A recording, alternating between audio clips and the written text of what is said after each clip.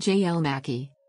John Leslie Mackie FBA, August 25, 1917 – 12 December 1981, was an Australian philosopher.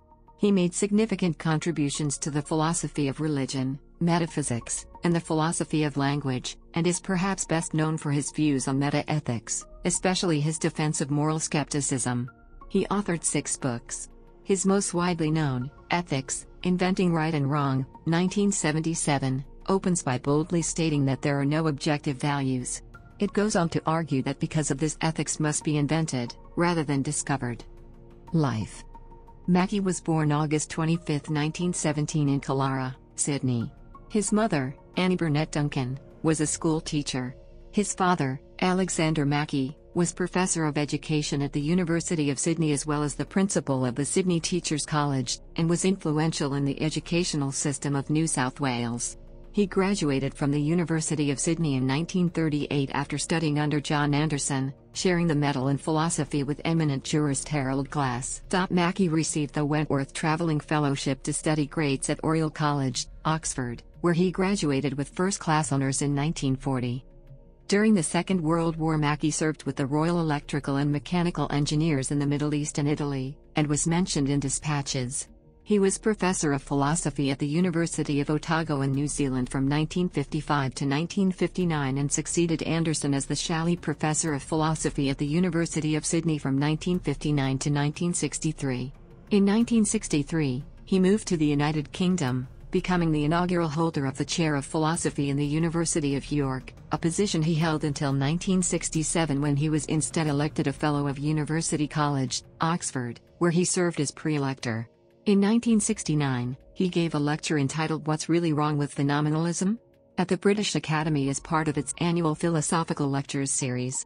In 1974, he became a Fellow of the British Academy. He died in Oxford on December 12, 1981. Character and family. Mackie is said to have been capable of expressing total disagreement in such a genial way that the person being addressed might mistake the comment for a compliment. This personal style is exemplified by the following words from the preface to Mackie's Ethics, Inventing Right and Wrong. Mackie married Joan Meredith in 1947. One of Mackie's 3 daughters, Penelope Mackie, also became a philosopher. She lectured in philosophy at the University of Birmingham from 1994 to 2004, and was appointed head of the Department of Philosophy at the University of Nottingham in 2007. Mackie's younger son, David, is also a philosopher and graduated from Oxford University where he held lectureships at Exeter College, Corpus Christi College, and Christ Church before being appointed a fellow and tutor at Oriel College. He is currently head of philosophy at Dover-Brookes College, Oxford. Mackie's other daughter, Hilary, is a classicist at Rice University. Philosophical work. Mackie is best known for his contributions to the fields of metaethics, philosophy of religion, and metaphysics. In metaethics, he took a position called moral skepticism, arguing against the objective existence of right and wrong as intrinsically normative entities on fundamental grounds, as unsure about what kinds of things such entities would be, if they existed. His perhaps most widely known work, Ethics, Inventing Right and Wrong, bluntly begins with the opening sentence, "There are no objective values." He uses several arguments to support this claim that objective values do not exist.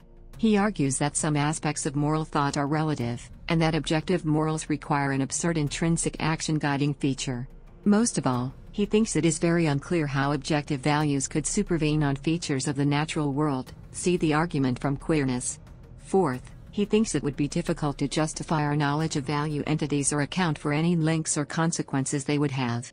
And, finally, he thinks it is possible to show that even without any objective values, people would still have reason to firmly believe in them. Hence, he claims that it is possible for people to be mistaken or fooled into believing that objective values exist. The Times called the book a lucid discussion of moral theory which, although aimed at the general reader, has attracted a good deal of professional attention. Concerning religion, he was well known for vigorously defending atheism, and also arguing that the problem of evil made untenable the main monotheistic religions. His criticisms of the free will defense are particularly significant.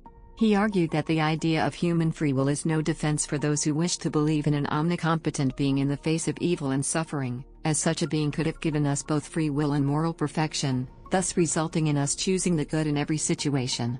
In 1955 he published Evil and Omnipotence, which summarized his view that belief in the existence of evil in an all-powerful, all-knowing and all-good God was positively irrational.